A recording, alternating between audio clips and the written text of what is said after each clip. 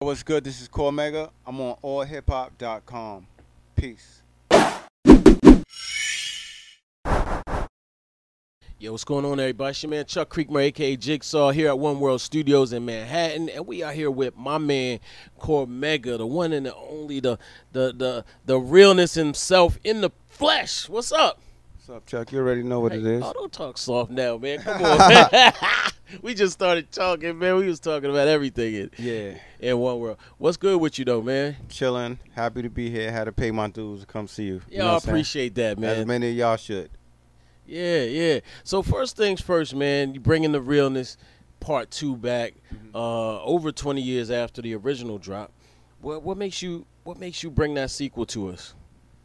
The fans. I initially never seen myself as a sequel person, and then fans kept floating the idea to me. And then one day I said, I'm thinking about doing a realness sequel, and then the response was overwhelming. I said, fuck it, I got to do it. And then the rest is history. Yeah. Now, you know, that was a different space and time for you. That realness was much different. Yep. What does the realness look like now for you? New York was different. New York was different. My life was different. My mental space was different. My infrastructure was different. Now I'm a father of 2, wiser, and I understand who I am as an artist, as a brand. When I first made the realness, it was I just wanted to make that one album and I was out because I felt frustrated with the industry at that time, and I felt like there wasn't a place for me. So I just did that album as just so I could say I did an album, and I was gonna go back to the street.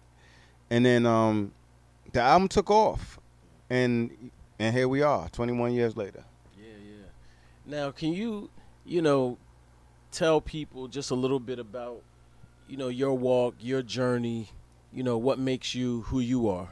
Because the game has changed a lot. Like the younger generation may not be as familiar. Well, I think some of the younger generation has to do their due diligence in life, period. I think the dissociation is from lack of father figures in the homes. Because when you got male figures in the home, because a lot of times when there's no male figures in the home, you don't respect some of the elders. Right. You become your own man mentally. And I see a lot of that in society. But I notice, like, the people that have male figures in their life, they see things different. So, like me and you, we was talking earlier, and it's like, I was telling you I had a house for 21 years because I listened to one of my elders. My friends wouldn't have told me to get a house. I listened to the OG. So with rap, it's like, if anything you be a part of, if you love it, do the research on it or do the due diligence on it. I find that a lot of people rap for money. They don't rap because they love the music or the culture or because they're proud of it. They rap because they're too scared to hustle and they're too lazy to get a job. So a young person, if you know about Michael Jordan, you should know about Big Daddy Kane. Jordan's older than Kane. If you know about some of these wrestlers, there's little kids that know about wrestlers that's in their 60s. But you know what I'm saying, but you don't know about some rappers. So it's like, it's all about doing your due diligence. Mike Tyson was one of the greatest boxers ever. If you listen to some of his early interviews, he used to talk about Jack Dempsey and things of that nature. He studied the greats. Kobe, he studied the greats. So to be great, you have to study greatness. So if a artist doesn't know about me, they could do their research, do their due diligence, and if not, just listen, and then you'll learn something. What do you think about the idea of studying hip hop in school, like literally the history of it? I was talking to somebody the other day. I did an interview, and he was saying some similar stuff. The kids don't know this, the kids don't know that, and I was like, well, when we were in school, we studied the people 30 years before, 20, whatever, you know, which was like the Dr. King era, Malcolm X era, and even some of the lesser knowns were not known until later. But my point was we should be studying hip hop in a similar fashion. I think we should, but I think your first school is at home. That's a fact. And take me for example. I think Marvin Gaye might be my favorite R&B guy ever. He's before my time. I knew about Malcolm X. I knew about Marvin Gaye. I know about Sam Cooke. I know about Sam Cooke because that's what I heard about Sam Cooke from one of my aunts. I heard Motown in the home. So some things that you hear at home is you gravitate towards. Like Richard Pryor's my favorite comedian. My father used to always play Richard Pryor, and then I started liking it. To this day, he's like my favorite. So it's like when you're cultured and when you grow up around culture, you either gonna absorb it or you're gonna ignore it. And a lot of times, I think that crack era really devastated our communities in so many ways because it stripped us of our culture in some ways. Like their households were broken up. And in those households being broken up, you had to learn to survive. So when you learn to survive, you're really not being cultured because now your culture is the streets. And, you know, a lot of young people that grow up now, you know, they are the kids of people from that era. And some of them were in culture. Some of them didn't have, you know, that strong foundation at home.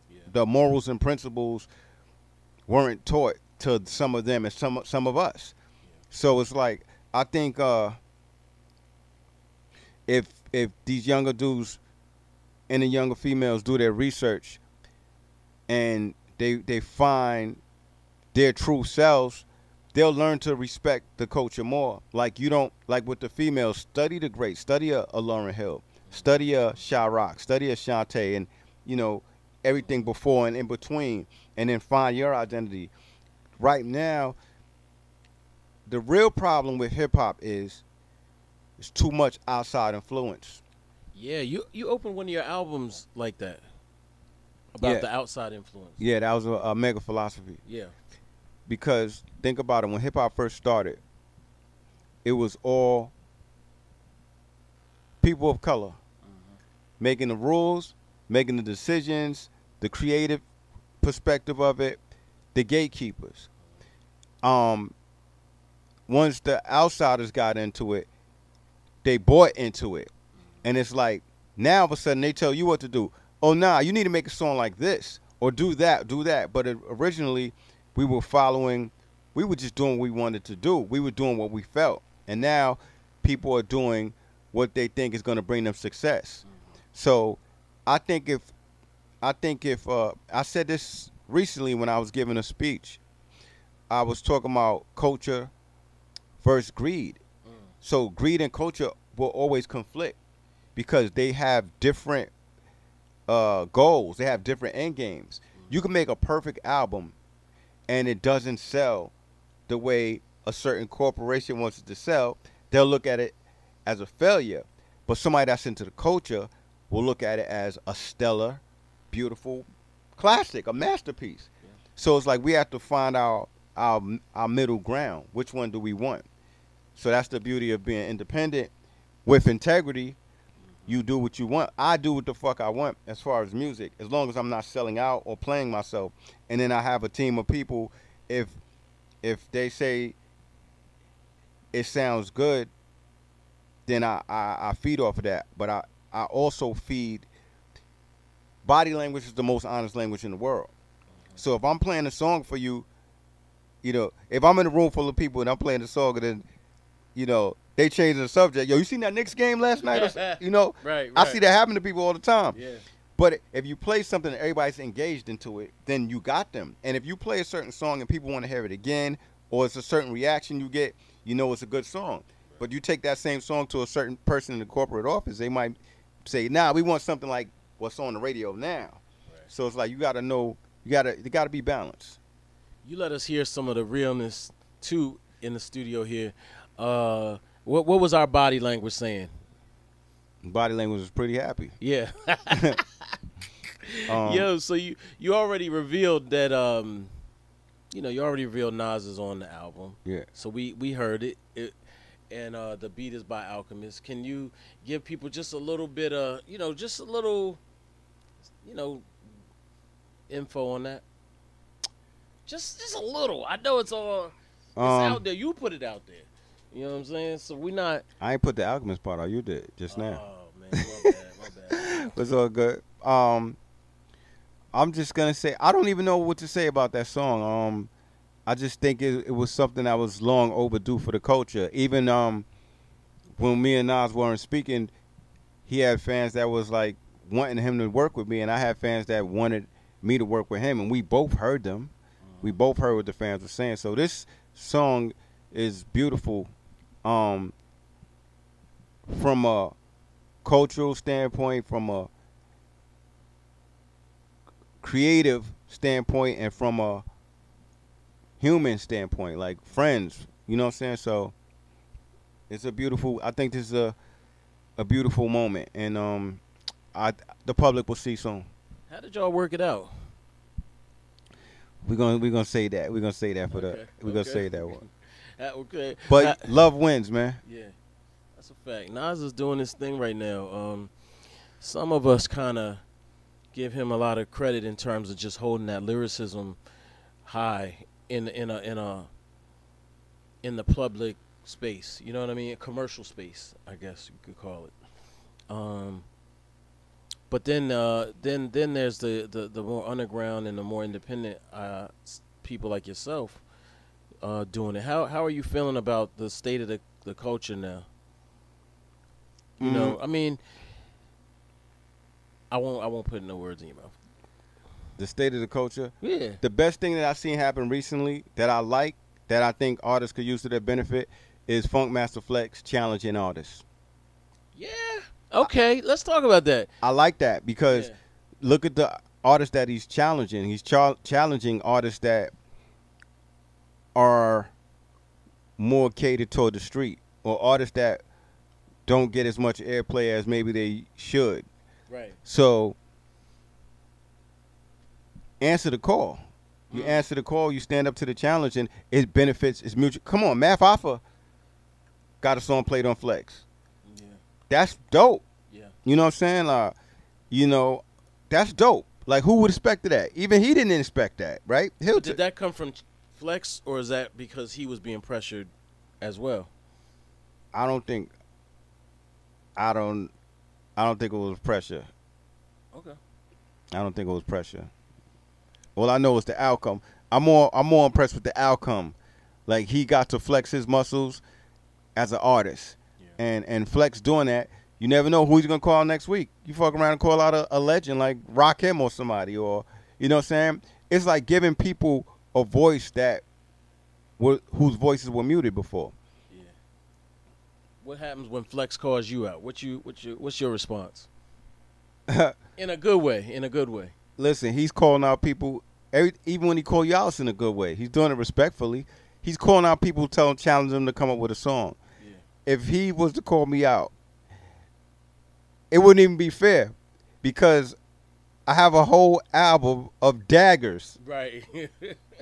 Yeah. Like, I could just close my eyes and dig in the back. If Flex called me out, I might just throw them the Nas record. Right. I might just, you know what I'm saying? Like, I might, cause look, it's one thing to get called out and get that moment. Like, my album is so well structured. If one of my daggers get played on this show, that shit is gonna stay on the radio. Yeah. I'm telling you now.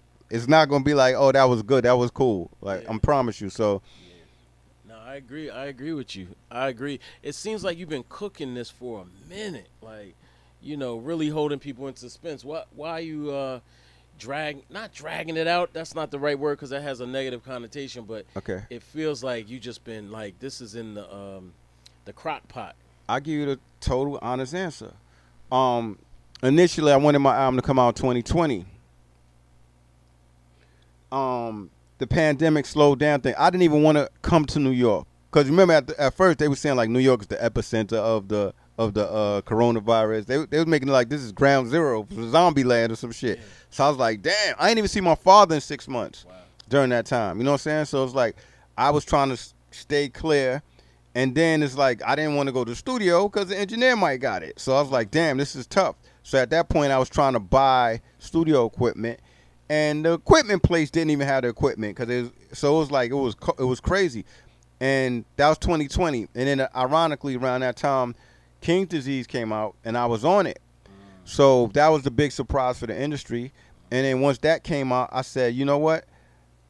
I don't even want to come out this year. I just want to keep promoting King's Disease and rocking with that for the rest of the year. So when that came out, I just promoted it diligently. And, you know, it was a blessing. It won a Grammy. So now I'm a Grammy Award winner thanks to Nas. And so 2020 was out of the way. I wasn't coming out 2020. Then 2021, I was going to come out. I had it mapped out. But the reason I didn't come out 2021 is because I've learned to be patient. And I've learned to have my greatest acquisition in the last 10 years is patience. And another acquisition is empathy. So usually as an artist or as a creative, you might even know this from your line of work. Sometimes you want an artist or a producer to do something and they say they're going to do it and then they take long or they just front. Yeah. So there was a few artists that not a few. There was a couple of artists that I waited on, and let's just say one of them, he fronted on me. I'm not going to say his name, but I'm glad he fronted on me. Yeah. Because I'm going to tell you the story about him fronting on me. So basically, he was supposed to do something for me, and he didn't do it. I'm the type of dude, I'm not going to keep chasing you to do something like I'm a groupie or something. Yeah. So I hollered at him once. He said, I got you. You know, after he's supposed to do it, I hollered at him one more time. He said he got me, never happened. I said, cool. So him not doing what he was supposed to do for me benefited me because I gave Nas like, I don't know, 10 beats to choose from. Yeah. Nas is real particular with beats. If he doesn't like something, he's not getting on it. I don't give a fuck who's on it. Yeah. So the beat, I sent Nas some fire. Right. And he was like, this is too slow, or I'm in a different kind of space. I want to do something like, something different.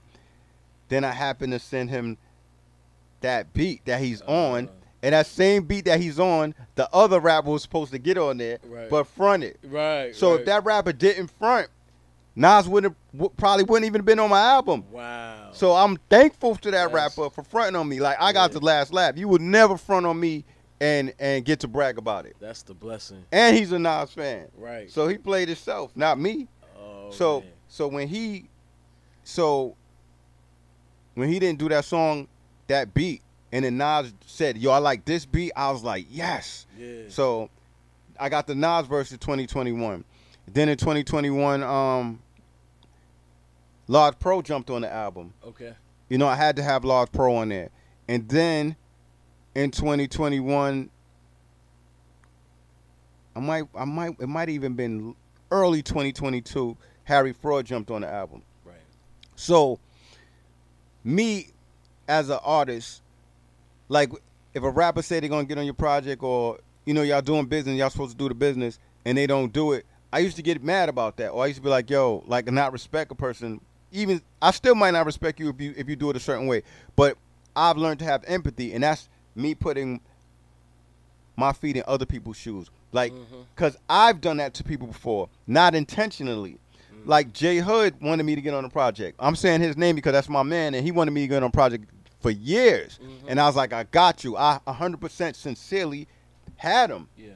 But where I live, I didn't have access to studios like that. Yeah. So sometimes an artist will have a deadline, and I might miss the deadline, but I really intended on doing it. And another thing people didn't know about me was like I raised my daughter from like elementary school till high school, till she's out of high school. Like, so that's why I was going from rap. I was being a father. Yeah. So people didn't understand that because a lot of artists the woman takes care of the kid, or they live a different kind of lifestyle. So my lifestyle is different. So J Hood, I wanted to do a song for him, but I never got a chance to do it. So at my worst, I said, you know, let me do a drop for him, or let me talk on his joint, because I could do that. You know, you could do that on Instagram. Yeah. I could, you know, so I did a drop for him because I felt so bad that I didn't get to, you know what I'm saying? So I try to give rappers that kind of benefit of the doubt rather than get upset saying, oh, man, this dude took long away from it. I say, this dude is a busy person, and, you know what I'm saying? So me being patient and empathetic is what made the Realness II take longer, because I waited for people rather than get frustrated, rather than say, you can't get mad at a Nas for taking long to give you a verse. This dude is a mogul right now. Yeah. So rap is just something else he does amongst other things. Or a Harry Fraud, he's doing production for numerous people. Right. Like StreetRunner came to me late. StreetRunner was on there, but he came to me late for another joint. And he's like, you know, pardon me, bro. How I'm gonna get mad at him when every few months I'm on Instagram, I see him putting up another platinum plaque. He's doing stuff for Khaled and Rick Ross and Jay, and he's a big deal. So me being understanding and also being grateful, because I'm grateful that I'm able to work with a producer of that caliber. I'm grateful to have a Harry Fraud. I'm grateful to have a StreetRunner. I'm grateful to have these people see me in that light. Yeah. So that the album took long because of that. And then the last thing that made it take long was negotiation. Because I was going to put out my album myself, like around February. I was just going to put it out.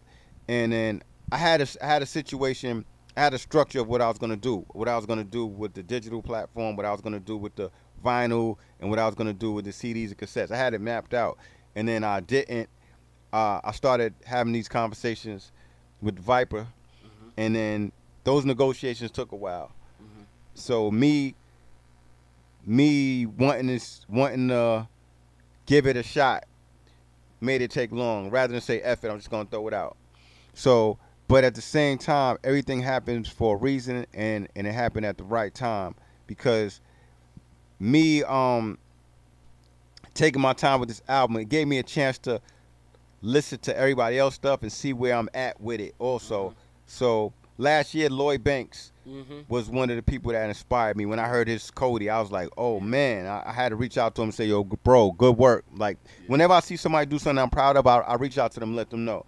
So I'm hearing what everybody got, but I'm also hearing artists come out of nowhere saying they got album of the year, or they talking with such bravado that it makes me, I gotta hear your music now. Yeah. And when I hear it, I'm like, okay, you know what I'm saying? Right. Like, so yeah, so it's like I took my time. Once I was almost done, I took my time with, and also my engineer his schedule is very busy too, because he's the sound guy for Drink Tramps. Got you. So there's a lot of factors. Not to mention, I had COVID in January. Okay. During the recording of this album, my other engineer had COVID at one point. And at one point in this process, my man had COVID. Yeah. So it was certain things that was slowing down the process. But the finished product is something that I could be proud of with no excuse. Do you think this will be, you know, Realness was actually, you know, classic, no question. Where does this fit in your body of work? Realness II. Realness II is going to be, well, who am I to say what's going to happen? Only God knows. But I know. How you feel, though? I feel I don't know last time you interviewed me for a project, but usually I'm just what it is. I'm not excited about music. Yeah. I'm excited about this album. Yeah. Like I've seen a man cry after hearing one of these songs, and he was with a woman. I've seen the reactions from people when they hear this project. This is on par with the Realness. Okay. Like, even Nas was like, yo, another thing I was holding up, you know, like, I'm the type of dude, like, say you're cool. Another reason my album took long, too, is because, like, last year, like, Nas bust out with an album, what was that, August? King's Disease 2. Yeah. Yeah. So nobody expected that. Not even me. I was like, you sneaky And the motherfucker. other one. Right? So he bust out. Now, I'm not worried about the other one. I'm just worried about that. Yeah. So he bust out in August. Boom. Right? Then AZ came out in September. Boom. Yeah. So everybody's looking like, oh, Mega's coming out in October. I didn't want to do that. Myself, I didn't want to ride on the bandwagon. Yeah. And I didn't want to give nobody excuses to be like, oh, he just you know, did that because of Nas and AZ. Like, I don't want no excuses when my joint come out. So I'm the type of dude, let my people breathe. Yeah. I don't want to step on, like, let you have your moment. I'm not trying to step in somebody's moment. So when that came out, that's what made me say, all right, 2022. But I was going to come early 2022. And then I was going to come July. That was the date I really wanted to do. And then, like I said, things happened, but some of the right things happened. Like, I'm also dealing with a lot of artists on this album. Like, if you look at my artwork for the single, the artwork alone was getting conversation. Yeah. The whole album is going to be like that because I got different kind of artists. Right. Like doing paintings and graphic art, dope. Yeah. Like, it's a full product. So timeliness, quality control played a role in But it sounds like you doing it yourself. What made you go with the label this time? Well, it's a partnership. But the reason I went with the label is this. When a person like me, I got tired of doing everything on my own. Right. I think only an egotistical person thrives off of that. Like, I did this, I did that, I did that. I'm not that person. Yeah. So as a human being, you need a rest. You got to understand. Like, I don't even have a manager. Yeah. So anything you see me doing in the last over 10 years, I probably negotiated it. Like, I pick my own beats. Right. I write my own music. Mm-hmm. I do my own clothing collaborations. I design some of the clothes. I approve everything that gets done. I approve. Mm-hmm. Like, when there's interviews, I travel, as you see, and I don't live down the block. Right. I do so much that sometimes it's like over. I wrote 2 books within the last couple of years, within the last 5 years. So it's like all of this, to do all of that, it's not fun. Yeah. So it's like when you have a situation where there's a team assembled and people thrive at playing their position, it could benefit you. So I said, let's see. What do I got to lose? Yeah. Because they have a team there, and I believe that if everybody does their job efficiently, which they do automatically, that this project will thrive. Yeah. You know what I'm saying? You've dropped a number of projects in the last few years, all of which, you know, they hit differently. You know what I mean? Like, so for us, we listen to it, but you had to be on that frequency sometimes to get it. Okay. You know what I'm saying? Yeah, I know exactly what you're saying. And part of that is social media nowadays. Mm-hmm. Part of that is streaming services. Mm-hmm. And being placed prominently, and sometimes it's just the algorithm in general. Mm-hmm. How are you in this new kind of era of music, whereas people aren't necessarily looking at a TV or listening to radio to get, even the radio programs we used to go to hear new music is kind of gone. I'm gonna keep it real with you. I don't even think about all that. You know how they say, you know how the saying goes, that's outside my pay grade, or that's outside of my window, my scope of knowledge. Yeah. So basically, I'm not tech savvy like that. I'm not the super algorithm knowing guy and all that. So I have people that do that. There's somebody, but me as an artist, I think as an artist, you have to separate yourself from all of that. You separate yourself from all that, and you be a creative, and then you worry about all that when you're done. Yeah. Because if you focus on algorithms, you could turn yourself into a clown. Yeah. Like, there's certain artists that I loved until I seen them on social media. Yeah. And I was like, this dude's a clown, or she's goofy, or, So it's like, be yourself, create your product, and after that, the product. That look, I just gotta. Where's my phone at? Hold on. So look, I just got a notification. I got 10,000 streams from Audio Mac. Right. So okay, I don't. Now sometimes somebody will tell me something, or I'll see something like that, but I don't know if it's good or bad because I don't. You know what I'm saying?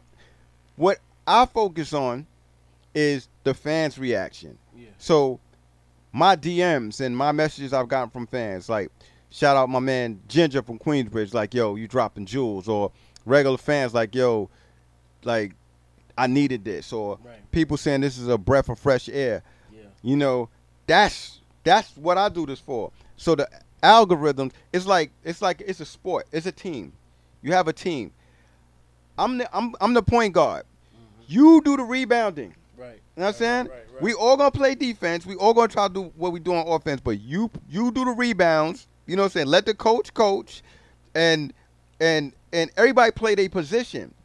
So I'm not worried about that tech stuff. I'm not worried about the algorithms. I'm not worried about likes and views and all that stuff. I'm worried about making a dope product. Cause you could suck and get all those views and stuff, and you could be a clown. You could do something real goofy and get more algorithms than somebody that they made a masterpiece. Yeah.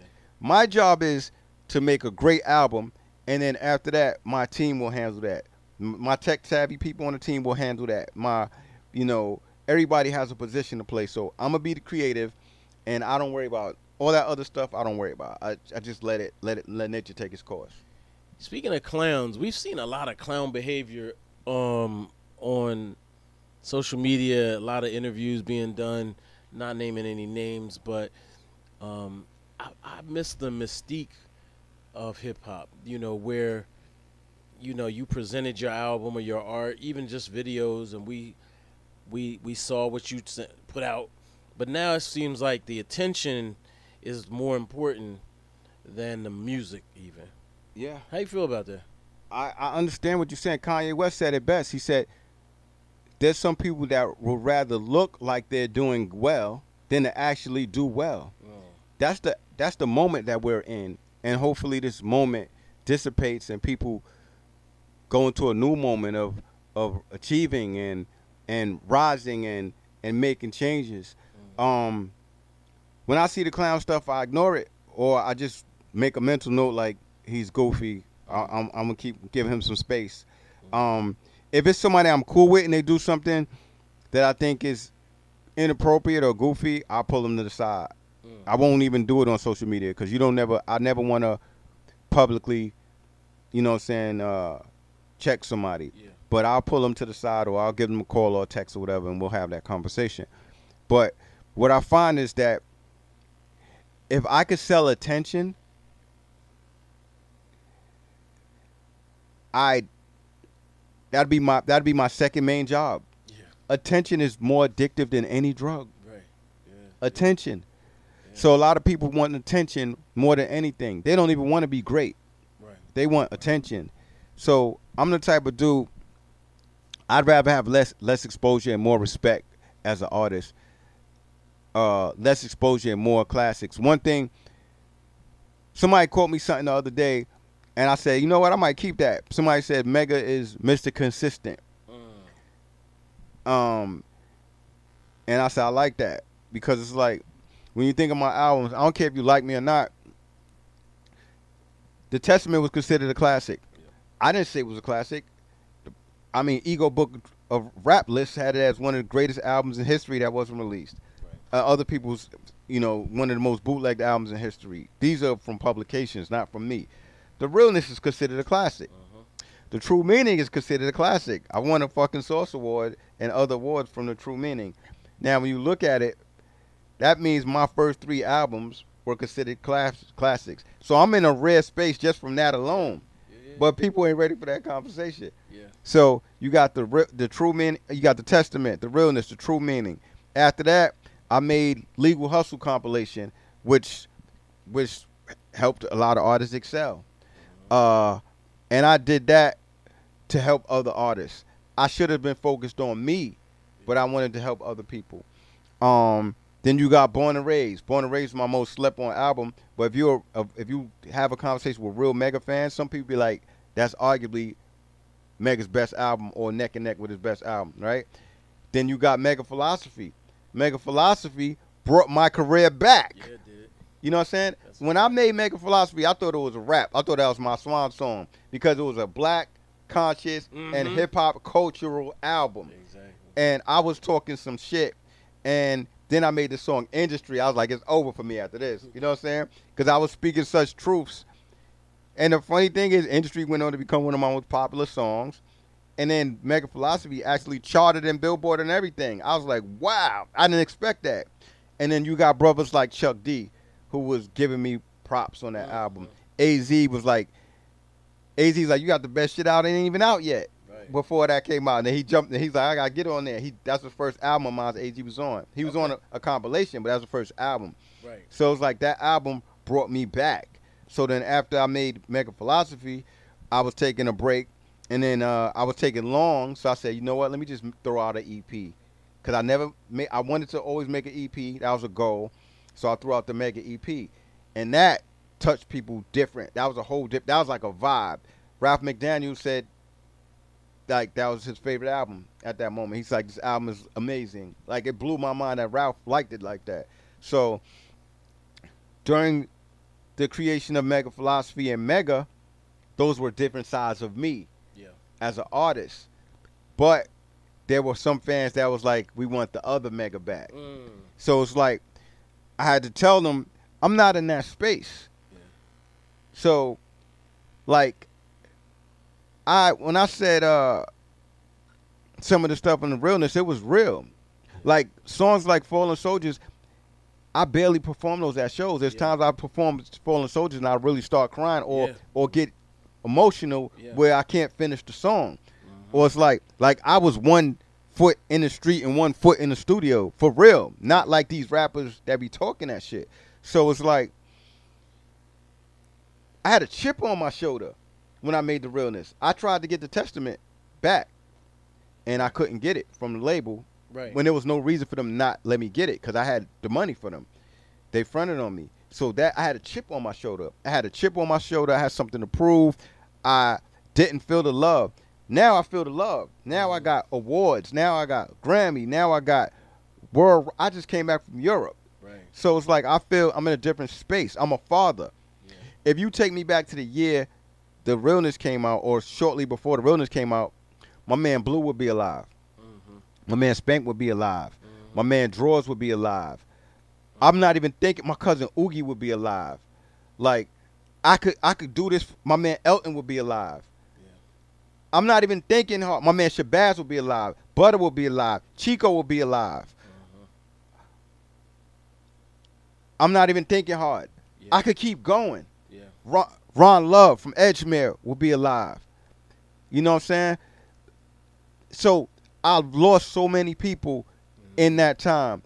Spunk will be home rather than being in jail with not knowing when he's coming home. So many changes have happened in my life. I've had, so that space I was in, I'm in a different space. Now I'm trying to find peace because I never had it. It's something that I want. Now I don't have a chip on my shoulder. I performed at a Rakim show at Central Park, and he was, as I was singing my verse, he was singing along with me. Do you know how mind-blowing that was for me? Yeah. I was like, Rod know my words? Yeah. Do you know how crazy it is for me to see DMC from Rum DMC go like this, like bow down when he sees me? That's crazy. I almost started crying. Yeah, I would have. Do you know how it felt to see DMC talk about his top rappers and mention me? This is online. You can find it. Yeah. It's on YouTube. Do you know how it feels? Like, you know what I'm saying? So it's like, wow. Like, all them years I was fighting for my props, but some of the greatest you know how I feel for me being in the studio with Coogee Rap saying, yo, bro, you the one of the illest. He like, no, you one of the illest, bro. Like, do you understand? And then there's younger artists that's coming up that gravitate towards me or show me love from all around the world. Not just, like, Little B was internet Lil B, and yeah. sensation. Yeah. And I'm one of his favorite rappers. Yeah. I spoke to Lil him. B's a real one. People Yeah, be talking show about love. his shorty pants or whatever, but I don't. Yeah, yeah. No, no. And he goes. He's a go-getter. Yeah. So the love that I always was seeking, I'm getting. Yeah. You know, you got a label. You got people in the industry that believe in you. You got a label that wants to partner with you, and the president is advocating for you. Like, bro, like, let's do this. I believe in you. I fuck with you. Like, you know, it's things like that open your eyes. You meet fans. There's fans that got my quotes tattooed on their body. Yeah. You know how crazy that? I don't even have a tattoo. Yeah. So it's certain things now. You know, I do sneakers. I did sneaker collaborations. You could look it up yourself when there's interviews done. You look the sneakers up. They selling more for what they sold for when we initially sold them. I do books. They sell out. I do collaborations. They sell out. Like, that's a blessing. That is not ego. That's not nothing for me to brag about. That's something for me to be like, wow, thank you. Yeah. So it's like, so my space that I'm in now, when I did this Realness II album, I didn't have no beef. I didn't have nothing to prove. I don't have no diss records on this album. There's no fuck the industry feelings. There's no, I didn't make no song about my people who died. I don't want to talk about death. I want to talk about life. So the Realness II is like the realness, but it's growth. And it's like, it's also me still street. Like, if you listen to the song Essential, I'm pretty much talking to a guy that's still in the street, because some people ain't going to leave the street. They want that. That's all they know. Yeah. I was that person before. So it's like, now I'm just giving you gems. Like, if you're going to be out there, you know, I drop jewels, so I'm giving you golden wisdom. Yeah. You'll know detention if your co-defendant knows your business. Yeah. I'm dropping jewels and throughout the whole album. But that's what I was going to say, man. I was thinking we need a book of mega, like a Proverbs or you know, you said your philosophy, but, you know, like a book of all the jewels you've dropped, not just this album, but all of them, really, like assemble them. Maybe we'll work on it. Yeah. You know the crazy thing? When I didn't realize, sometimes you just think of a rhyme and it's like, all right, that's a cool rhyme. But I didn't realize how impactful the words were. I could show you some of the things people write me and it'll blow your mind. It blows my mind and it keeps me, that's what humbled me more than anything. And it's like, I'll say something spontaneously and then it'll trend. Right. Like I said, some people are financially rich but morally bankrupt. That was all over that trended. Yeah. And it's like certain things I'll say become, now I start seeing it online, but somebody else will post it like they created it. Yeah. And I just laugh. So it's like, that right there is not a talent, that's a gift. Because I don't know where that come from. Right. So when I got that, sometimes I do write it down and I share it with people, because that's not for me. That's for me to share. Yeah. So I look at that as different from rhyme. But you're right. I will try to make some quote stuff like that.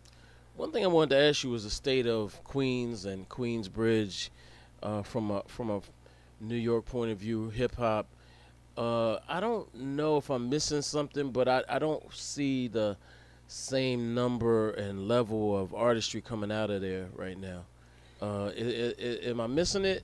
I mean, obviously we have legends like yourself and Nas and so many others doing their thing, even Shantae and whatnot. But the new crop, it seems like it's a little light. Let me think about this. I think the problem with rap is when we first had the culture, we just loved people for being dope. I think now there's too much isms. In other words, there's classism. There's genderism, gender bias. Because one of my favorite rappers, when I first heard rap, at one point, Sha Rock was my absolute favorite. Shout out to Sha Rock. Was my absolute favorite over everybody. So you could say Queen's been quiet, but it really hasn't, because there's this woman named Nicki Minaj who dominated. She's dominating right now. Dominated for over a decade. Yeah. And she's from Queens. That's a fact. So it's like, Queens always represented some way or another, and even if it did get a little quiet, it deserves a break. Okay. Because if it wasn't for Queens, rap would have faded out. Right. It was a fad to the media. Right. You remember when we was younger? Your parents probably told you that. We seen it on the news. They said rap music is a fad. It's not going to last. It's like breakdancing. And this is on the news. News dictates society. Media dictates society. If the media is saying it's a fad, that means record companies aren't going to invest in that because that's going to be a loss to them. They don't see the economic logic behind it because it's a fad. So it was an executive from Queens who had the initiative to say, yo, I want you guys to do a song with this rock and roll group. That was Russell Simmons. And then Run DMC, the group from Queens, did that song, which catapulted rap to a whole nother place. Right. Mainstream. It was a whole different vibe after that. Yeah. And then there was a guy named LL Cool J. He was the first heartthrob in rap. LL, ladies love Cool J. He had Melly Mel would disagree, but listen, I love Melly Mel, but I've never seen a girl with a Melly Mel poster on her wall. I've seen a lot of LL posters. I just said Melly Mel would disagree. You know what I'm saying? So shout out to Melly Mel. Yeah, shout out to Yo, Melly people Mel. grandmothers be liking LL. Yeah, no, like I posted a picture with LL. And they ignored me in the whole picture. I was like, really? So, like, word? So look, you talk about Russell Simmons' ingenuity alone transitioned us into mainstream. Yeah. From Run DMC to LL to Def Jam, that alone. Yeah. No. Marley Marl's ingenuity alone transitioned us with production. Okay. The uses of samplings, the way he was doing that, nobody was doing that.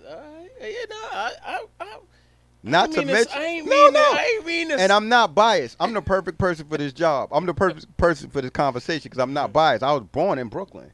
Okay. You know what I'm saying? Yeah. So I'm speaking from a. I hate when people do the borough arguments thing because I really think it's dumb. Yeah. I really think that's the plantation shit. That's the plantation mentality. Slowly. That we have to dissipate because we always separate. Like you can say, I'm from this borough, I'm from this borough. All right, so I know a lot of people from your borough that killed people from your borough.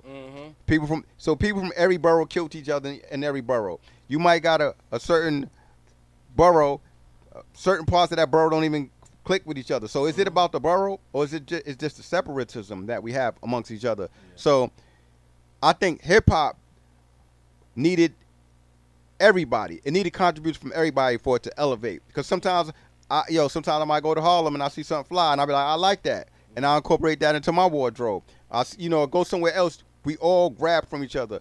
But Queens and this ain't biased. Queens has the most, first of all, if somebody in this room could name a borough that produced more top tier groups than Queens, I will give you $100 right now.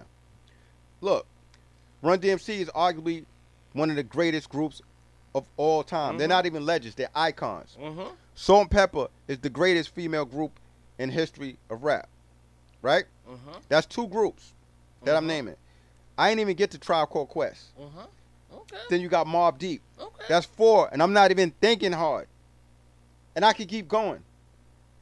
See what I'm saying? That's just from Queens. So the diversity of these artists. And then when you talk about lyrics, when you talk about Queens, look, Rakim is arguably the greatest of some people. And then some people say Nas is the second coming of Rakim. Nas, Queens. Rakim got his start. He recorded his first songs in Queensbridge, on 12th Street at Marley Marl's house. Agree. Coogee Rap, Queens. Agreed. KRS-One, he went against the Juice Crew. He was recording at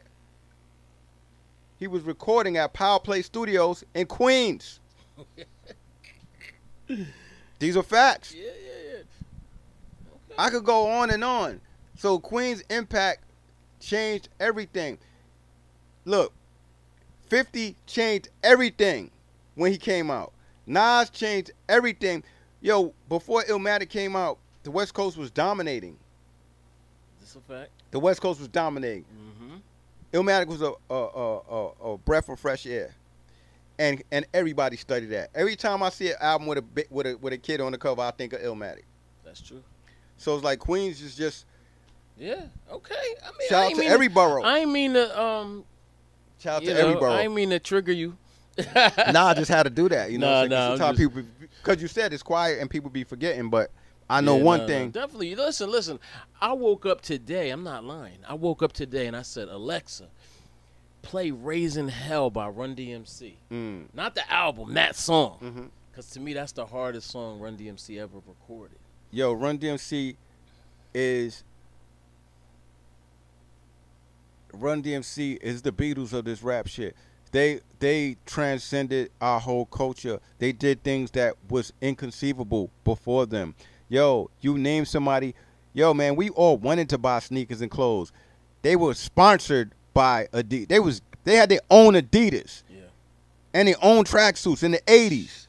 Crazy. Like, come on, man. Can't even fathom that. They did so much. I mean, it's the mentality, it's the ingenuity. Yo, even the cultural acceptance. Like Russell accepted. Yo, at one point we didn't listen to rock and roll, and rock and rollers didn't fuck with us. Remember that division back in the days? Yeah. He brought it together. Not only that, the first white rap group was on Def Jam, the Beasties. You know what I'm saying? So and they wrote for the Beasties. Well, you know, the first. So you know what I'm saying? So it's like Queens definitely. They did their thing. Every borough contributed, but you know what I'm saying? Queens is just like. We're not even going to talk about the 50 years of hip hop and what Queens was doing sort of previously to sort of what Kool Herc was doing. We'll get into that next year. I heard about that. Yeah. Shout out to Flowers and Hollywood and those guys who was been doing it. Yeah. Shout out to DJ Clark Kent, too, from Brooklyn. The original one or the new one? There's two of them, you know that, right? I'm talking about Clark Kent from Crown Heights, from Union Street. Okay. Panamanian brother who helped Biggie and Jay. Yeah. Man, he just did a recent interview. I think Mecca was in that. Were you? He was there. Oh, man, he did a recent interview that was mind-blowing. Clark been like that. Yeah. He's like you sit and vibe with him, you're going to learn something. He's dope. He's a dope person. Yeah, definitely. So what are your thoughts on you kind of just really gave us a whole lot, but you know, hip hop turning 50. I think it's a beautiful thing for a thing that was supposed to be a fad that wasn't supposed to last. I think it's the most